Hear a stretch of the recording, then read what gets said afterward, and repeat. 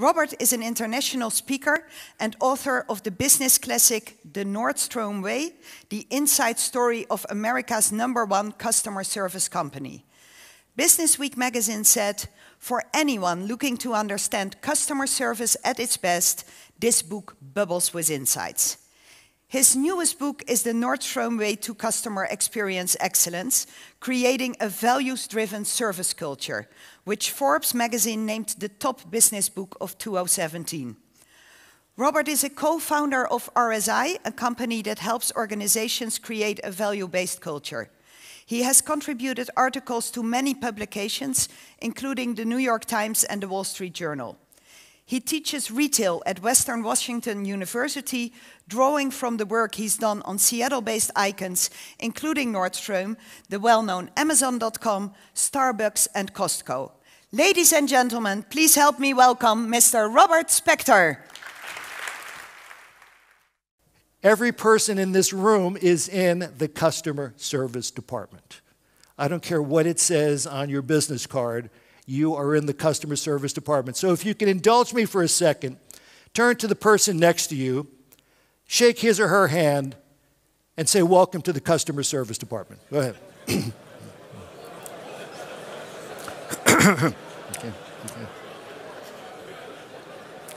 Okay, customer service department, let's settle down now, okay?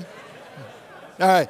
Now, don't you feel you're a better person now that you're in the customer service department? All right. Give yourself a round of applause. There you go. This is not about retail. It's not about selling shoes. It's about creating a culture that wants to take care of the customer and attracts other people who want to do the exact same thing. So my talk and my whole view of Nordstrom is built around values. So what are we talking about? So values are principles or standards of behavior, judgment of what is important in life. So the values model, things I'll be talking about today, are going to be trust, loyalty, respect, awareness, humility, communication and collaboration, competition and compensation, innovation and adaptation, giving back and having fun. So the way we look at it, vision is the heart, is the head of your business. Mission is the heart of your business. And values are the soul of your business. And you need all those things in order to be a truly customer-centric company.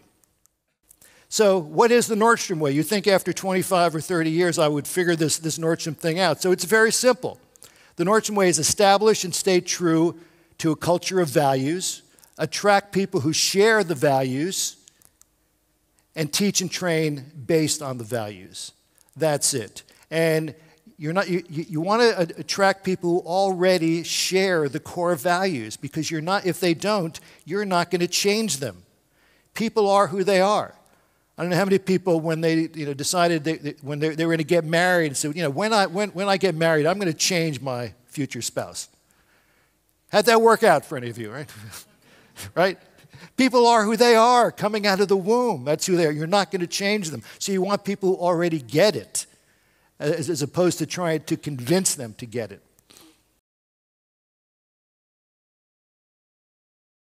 One of my favorite quotes from George Bernard Shaw, who's not only a playwright, but he was one of the founders of the London School of Economics, that the single biggest problem in communication is the illusion it has taken place, right?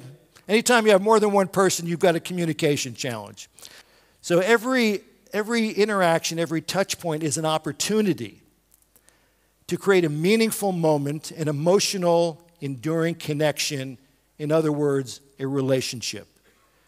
This is the beauty of really focusing on your clients, that you can develop this relationship. Because after all of business is based on relationships. That's why even in this internet age, we still need to be together as human beings.